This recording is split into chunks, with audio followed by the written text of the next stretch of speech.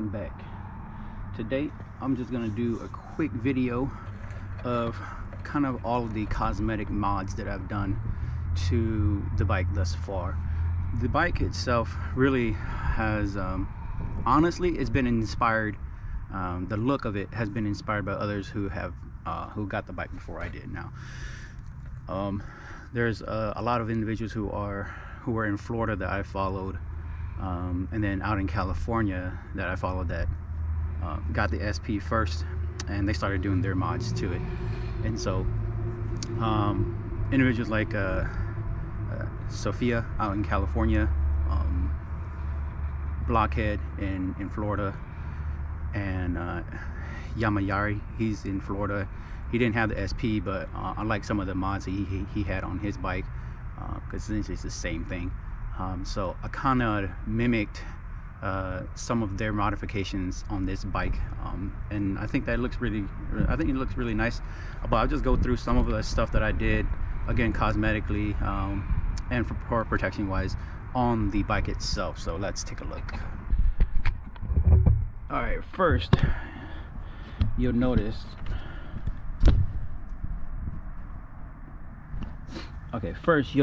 is these Evotech axle guards, or axle sliders, however you want to call them.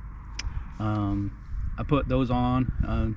They do spin like that. If you can see that, they spin like that, and I almost over torqued it because I'm expecting it to not spin.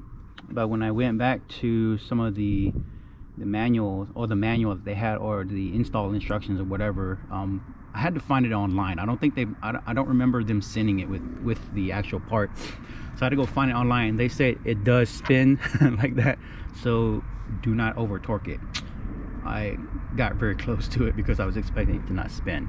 So I got this on both sides. Obviously I'm not going to show the other side just for the sake of time, because obviously it's pretty much mirrored on the other side. So I got the Evotech axle sliders for the front. I removed, if you guys remember, if you paid attention to this bike, there are reflectors that are sitting right here on both sides. I did remove those as well, just for a cleaner look. I just didn't really like that reflector on there, and so I took that off as well. Easy on the other side as well, just a bolt. I believe it was bolted right here. There was a bracket right here, and it was bolted right here, so I just unbolted it and took it off and put the bolt back in. All right, next were these ASV levers, brake and clutch. At first when I got them, I was like, oh moly, it was the wrong one. They gave me the wrong one. But then upon closer review, I was just not as smart as they were. These were very easy to put on. As you can see, they go forward to kind of help that. There's a pin in here that actually helps push that portion in as you hit the brakes like that. And I know there's some individuals who have put grease in there to help kind of hold it in place, because it will drop out the bottom here. This portion, it will drop out the bottom portion here, but for some reason mine was in there pretty snug, and it fit just perfectly, so I didn't have to put any gel in there. I probably should have, just for grease purposes, right, to keep it lubricated well, but I didn't because it didn't get stuck. And I got these, again, these are influenced by Blockhead, honestly, because I really like the color scheme, how it matches here. So I got those as well. All right, then moving to the front, this windshield here, I got that one from Amazon. It was a cheap one. It was a knockoff. I think it was a knockoff of the German one that was like 200. I was like, I don't know about that. So I bought this from Amazon. Luckily it fit and it looks exactly like the 200 one, so I got that. The finish is not as nice, but it works, and that's all I care about really. And then going back up to the top here are the CRG bar ends here. As you can see, they do fold inward like that. That's helped me a ton in some areas, some tight squeezes. I got these, and the actual ones that came, or the stock ones, don't fit, so you have to buy the actual adapter that goes on the inside here. And really a quick shout out to Blockhead too, because he was the one that showed this to that made a video of this as well, that you have to actually grind the adapter, the CRG adapter that you have, that they sell to you. You actually have to grind it down for this to actually fit properly. So kudos to him for finding that out and doing that, and letting basically me know. I had to actually go buy a grinder because I didn't have one, obviously, so I had to go buy a grinder to actually get that done correctly. And we come out to the front of the bike here. You can see here the stock mirrors, the replacement bolts that came for the stock mirrors. Basically it's just a block off plate, right? This is kind of like a block off plate. If we go down to the front here, if I can get in here close enough, give me a sec. And you can see I got the Evotech radiator guard, protect against those silly rocks that wants to puncture the old radiator. And then here we got the frame sliders from Evotech as well.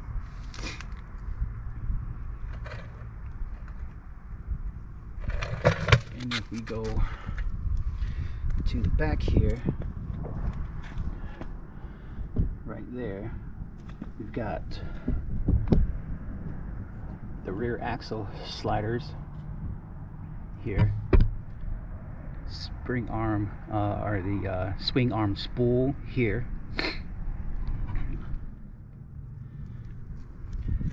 and these are all Evotech. This is Evotech, and this is Womit, right? I got this or Womitech. I got these from TST Industries.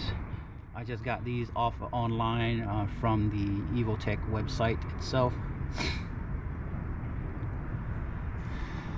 And I got Bucky here for $3.99. He helps me with about, I believe he gives like 0.5 horsepower and about maybe a 1.5 for cool points. And then we come up right here. I just recently got the I believe these are called snake skin tech spec tank grippers here, and just put these on. They've helped out tremendously because I've cleaned this tank with a lot of I guess cleaning material, and then the tank has become like slippery. So I've noticed I was slipping a lot when riding the bike and trying to grip the tank. So I was like, oh, it's time, I think it's time. Then I got the center one here as well, this portion here, and obviously it's just mimicked on the other side for the tank as well. Now going back to the front a little bit, is you'll notice these turn signals here. These are from TST Industries. They are the front mech GTR signals. I have this in, the signal itself is amber, but the actual halo light that is kind of their daytime running light is the white one, or the super white, or something of that nature. I can't remember exactly what it is. I don't know if it's gonna really pick up here in the sun, but I can turn it on and we can kind of see what the daytime running lights kind of look like. Hopefully you're able to pick that up. So if I cover it like that, you can see kind of the glow that it has here, kind of like a super white or something of that nature. TST Industries did a very good job of kind of instructions or videos that they made, and also they had a lot of plug and play stuff. I'm not a wiring dude, so I spent a little bit extra money on just getting all their plug and play stuff to make it easy for me. So everything was very easy in regards to electrical work when it came to installing these and the pod signals that I'll show you here in a second, that are in the back. So speaking of that, here are the pod signals that I bought from TST Industries as well.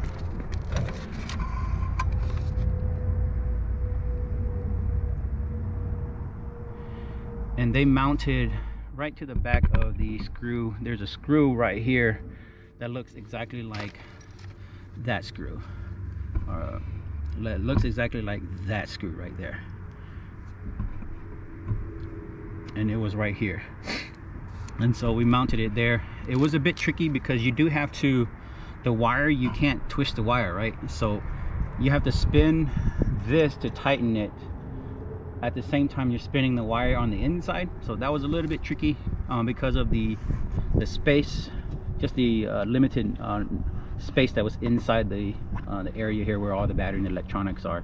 So it was a little bit difficult to actually do that, but everything worked out just fine. It looks good. Part of the tail tidy here is this aluminum block off plate from TST Industries. Everything back here in regards to elimination of the whale tail that they gave us is from TST Industries. I think TST Industries did a very good job with the machining of these plates, this block off plate, and the kind of how it fits back here. So it looks, I mean, I'm totally satisfied with that. So here's the block off plate. The keyhole here still works just fine. It doesn't interfere with that at all. Beautiful plate. I think it's the low mount position. I think it's I like it, but I know that in some states you'll probably get hassled more than I have been. Just know what your state is and your, I guess, the local officers, and see how hard they're going to come down on you for having that kind of low mount plate on there. So, and last but not least is this USB adapter here. I bought this from eBay. Undoubtedly this part here was the one part that I waited the longest for some reason. It is a direct plug and play. The mounting solution is here, but in the advertisement they say to mount it here, and I'm like, what? You crazy? It doesn't even fit.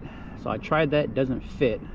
And then I found another video of another individual who bought this same exact one, and they mounted it here. So kudos to that individual. Sorry I can't remember your name, but kudos to them for showing that.